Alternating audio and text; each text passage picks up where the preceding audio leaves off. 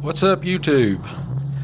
So one of my subscribers asked me, what options I could live with and what options I could live without. So I thought I would make this quick video to kind of talk about all the different options that were available and what I think I could live with and live without, and what you may be able to live with and live without. So anyway, so my car has every option you could get except for the glass roof.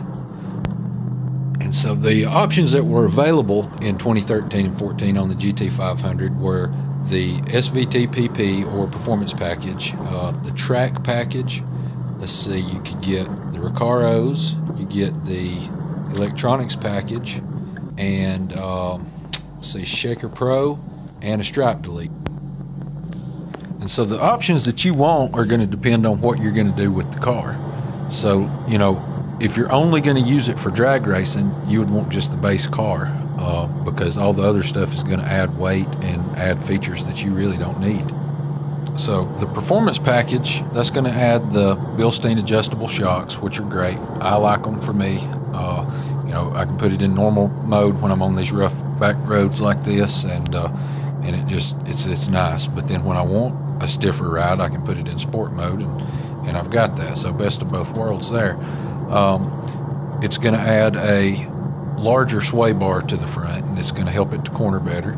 You get the performance package wheels, which I believe look better, but they are the same size as the standards. I'm not sure about the weight though, if they weigh anymore or if it's the same. You get the same tires, same size. I believe it's 285 35 20 on the rear and a 265 40 19 on the front. And the car comes from the factory.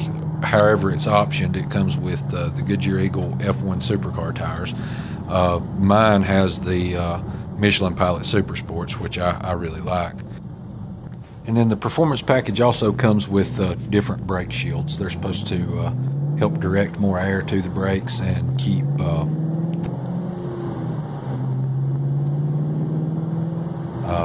so anyway, now we'll move on to the track package, which my car does have, and I really would rather it didn't, because it is going to add a fair amount of weight, and all it is extra cooling. So you have the rear differential cooler, and I'll put a picture of that here.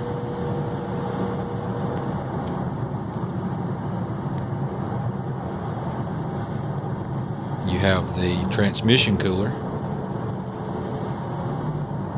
and you have the engine oil cooler. So, and then plus that adds a thermostat too for the engine oil cooler. So when you first start the car, it doesn't, it warms the oil up quickly, so it gets to operating temperature.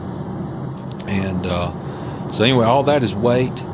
Plus it's more to tear up, because all these coolers have pumps. You've got the heat exchangers themselves that could give trouble down the road, and you have the extra weight of the extra fluid in the lines. You got the lines that could go bad in the future.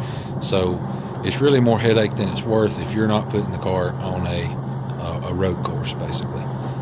Just for driving around in the mountains or weekend cruising or anything like that, I don't see any need for it. Alright guys, I apologize, but I have simply run out of time, and I want to get a video up for you guys, so we're going to call this one part 1.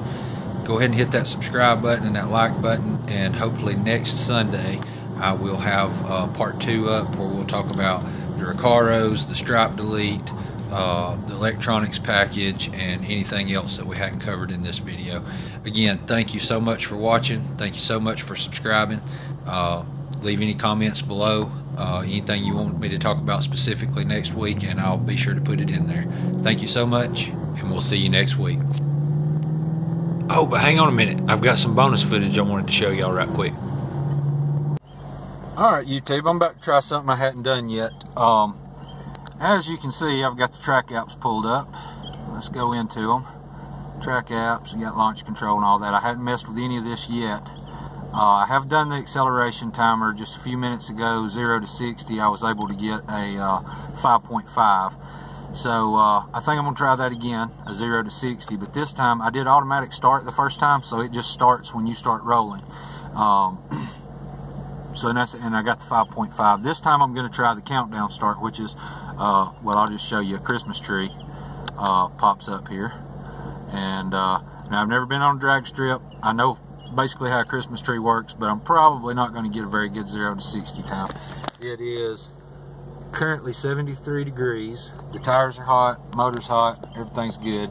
So anyway, we're going to film this and see how it turns out. I'm gonna give you over to my film crew right quick. All right.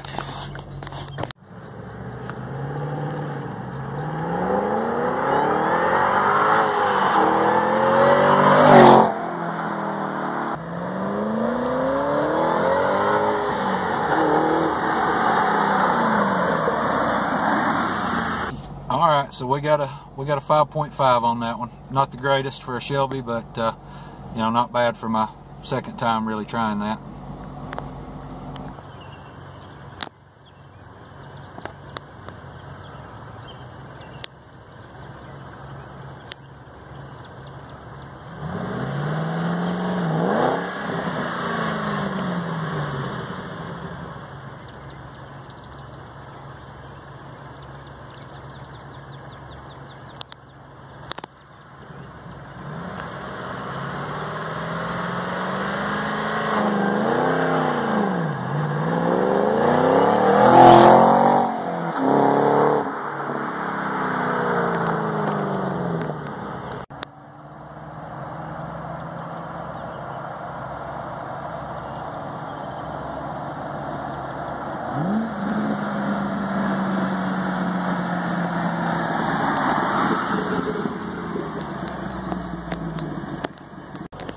All right, so not too good, but not too bad for my first time. We've got another 5.5 seconds. That was using the Christmas tree. So that's that for this one.